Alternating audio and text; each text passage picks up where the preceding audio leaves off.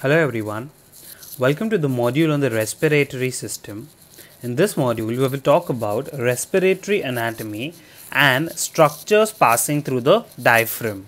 Okay, so starting with the anatomy of the respiratory system, the respiratory tree is broken down into two segments, that is the conducting zone and the respiratory zone.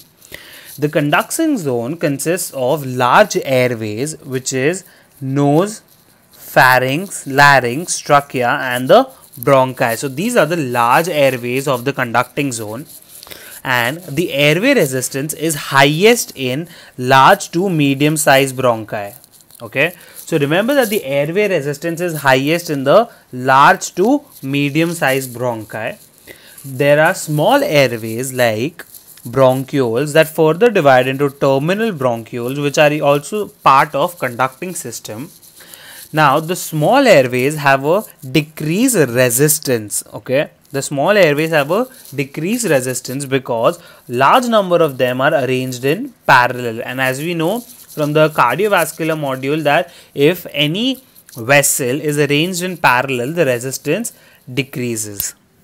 Is this clear? So we spoke about the large airways and the small airways. Now talking about the various anatomic dead space. Okay, so warm humidifies and filters the air but does not participate in the gas exchange. Okay, so the segment of air inspired by the human body which is warm, humidified and filters the air but does not take part in the gas exchange in the respiratory zone is called as the anatomic dead space. Okay, I'll talk about anatomic dead space in the physiology modules. Now, the cartilage and the goblet cells present in the conducting zone extend till the end of the bronchi. Okay, this is one important point. And the next important point is the pseudostratified ciliated columnar epithelial cells primarily make up the epithelium of the bronchus and extend to the beginning of the terminal bronchioles. Okay, so it extends to the beginning of the terminal bronchioles. Is this clear? And they usually make up the epithelium of the bronchus. Now then, after the terminal bronchioles, it is then transitioned into cuboidal cells. Okay, and the clear mucus and the debris from the lungs are helped to form the mucociliary escalator. Is this clear? So these pseudostratified ciliated columnar cells clear the mucus and debris from the lung and is called as the mucociliary escalator.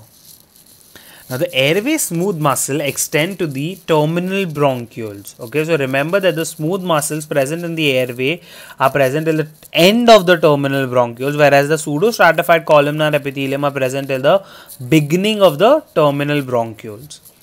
Am I clear?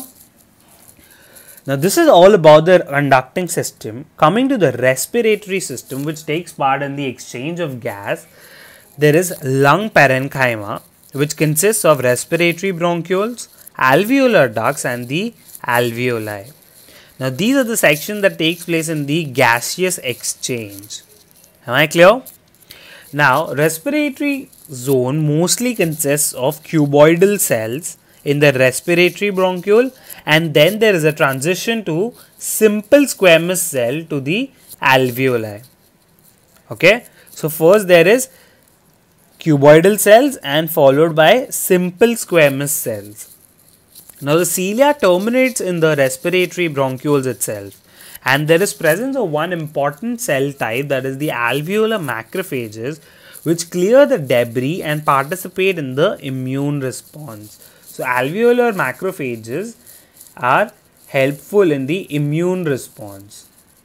Am I clear?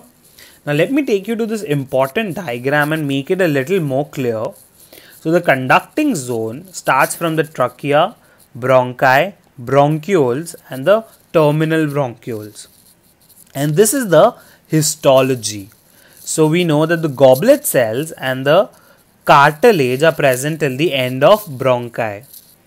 We have smooth muscle till the end of the terminal bronchiole, and the columnar epithelium or the pseudostratified columnar epithelium ends by the beginning of the terminal bronchiole or the end of the bronchioles. Is this clear? So this is all about the conducting system. Now talking about the respiratory system, the respiratory system consists of the respiratory bronchioles and the alveolar sacs followed by the alveoli. Okay, there is presence of cuboidal cells which then transitions into squamous cell, and there is presence of different type of cells, that is type 1 pneumocytes and type 2 pneumocytes. Type 2 pneumocytes are responsible for production of surfactants. Okay, so these are responsible for production of surfactant. There is also presence of this alveolar macrophages which help in immune response and clear the cell debris. So this is all about the conducting system and the respiratory system. Okay, now talking about the anatomy of lung. Okay, so lung anatomy. In lung anatomy, the right lung has 3 lobes and the left lung has 2 lobes plus the lingula.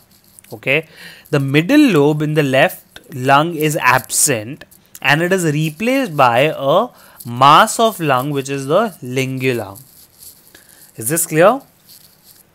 Now the relation of the pulmonary artery, to the bronchus at each lung hilum is very important. Okay, so pulmonary artery to bronchus, and where is it? Hilum. Now the relation is determined by RALS. Okay, so remember that in the right lung the pulmonary artery is anterior, whereas in the left lung the pulmonary artery is superior in the hilum. That's why I made an oval structure. Anterior in the right lung, in the left lung superior. Is this clear? Now the carina or the bifurcation point of the right bronchus and the left bronchus is present posterior to the ascending aorta and anteromedial to the descending aorta. I'll cover this in the X-ray or the chest X-ray in the next slide. Okay, so just remember that carina is posterior to the ascending aorta and anteromedial to the descending aorta. Am I clear?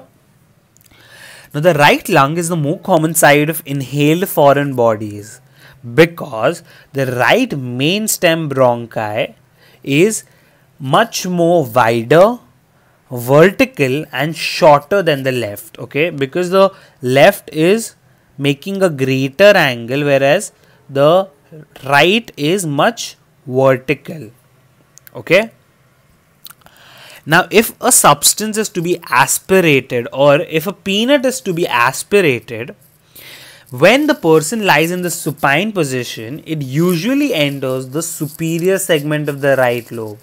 Okay, now examiners often like to come after these concepts, so please remember that whenever a person is in the supine position and a peanut is aspirated, it is usually enters the superior segment of the right lobe, while when the person is lying on the right side, it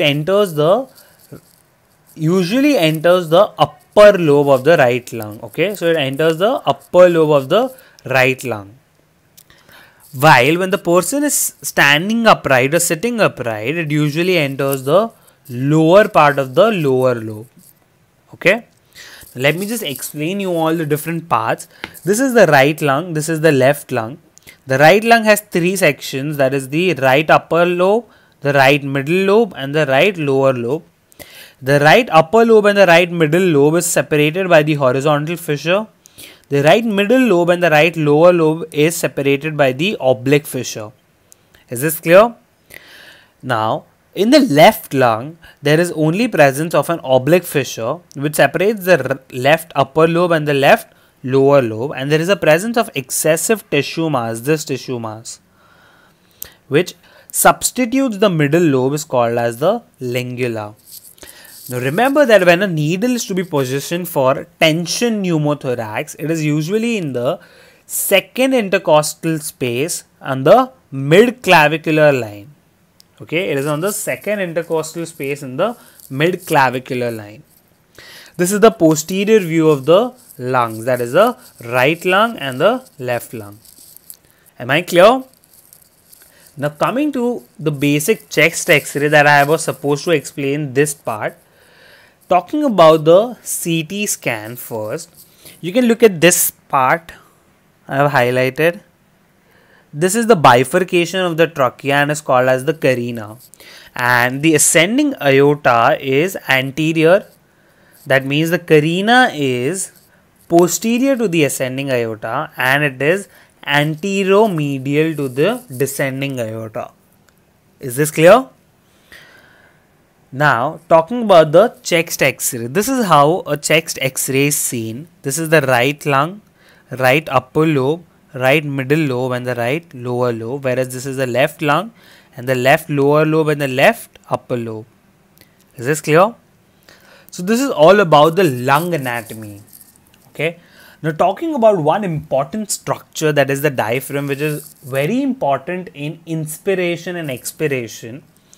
Now there are various structures that perforate the diaphragm at various levels. Okay. So remember major structures, that is at T8 or thoracic vertebrae 8, there is inferior vena cava and the right phrenic nerve which perforates the diaphragm. Okay, so remember 8 for vena cava, VENACAVA.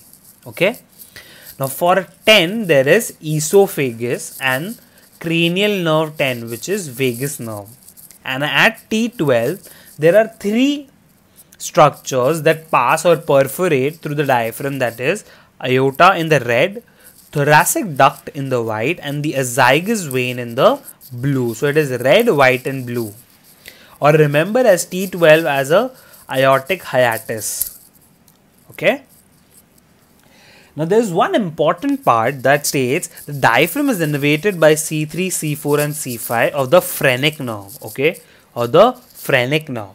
So the pain from the diaphragm or the irritation, example the air, blood or the pus in the peritoneal cavity, can be referred to the shoulders because of the C3 phrenic nerve, because of the C5 phrenic nerve which refers to the shoulders, or the trapezius ridge because of C3 and C4. So C5 corresponding to the referred pain of the shoulder and C3 and C4 to the trapezius ridge. Is this clear?